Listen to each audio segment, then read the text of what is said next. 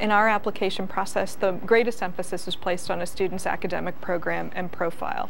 We're also very interested to know what others have to say about her, and the recommendations we receive from teachers and the college counselor or guidance counselor are very important in this process. SATs are also an important part of Wellesley's process. I can say honestly they are not more important than the student's academic program and profile and the kinds of courses she's chosen to take. There are, I think, some do's and don'ts when it comes to essays.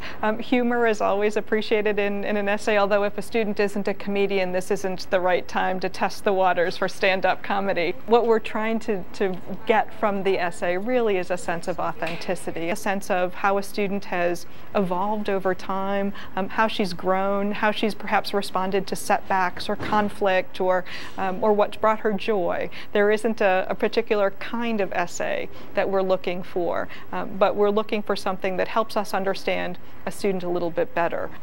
Wellesley is one of a handful of colleges and universities now that is completely need-blind in its admission process. And what that means is that when the admission committee is making decisions about students and about who to admit, we're basing our decisions solely on a student's academic performance, about what she's contributed to her community, her personal qualities and characteristics, that combination of pieces, and we're not paying attention, nor do we have any knowledge of, what the family's ability to pay is. Admission decisions are made first, and then once the class is admitted, the financial aid staff is involved in making decisions about financial aid awards.